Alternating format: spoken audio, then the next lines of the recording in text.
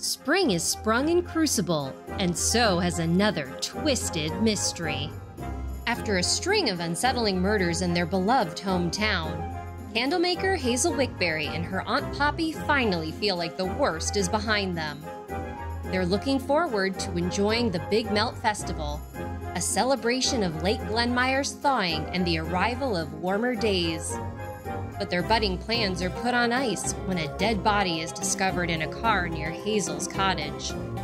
Even more troubling, the victim was a former friend of literary superstar Constance Crane. When the police come knocking at Constance's door, Hazel and Poppy are determined to prove their friend is not the killer.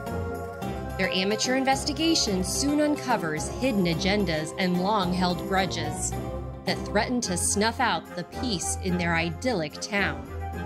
Can Hazel and Poppy solve the case before they get burned? Find out in Flying Off the Candle, a Glenmyre Whim mystery by Sarah E. Burr. Join the Glenmyre girls for another thrilling adventure in this award-winning cozy mystery series with a sprinkle of paranormal fun.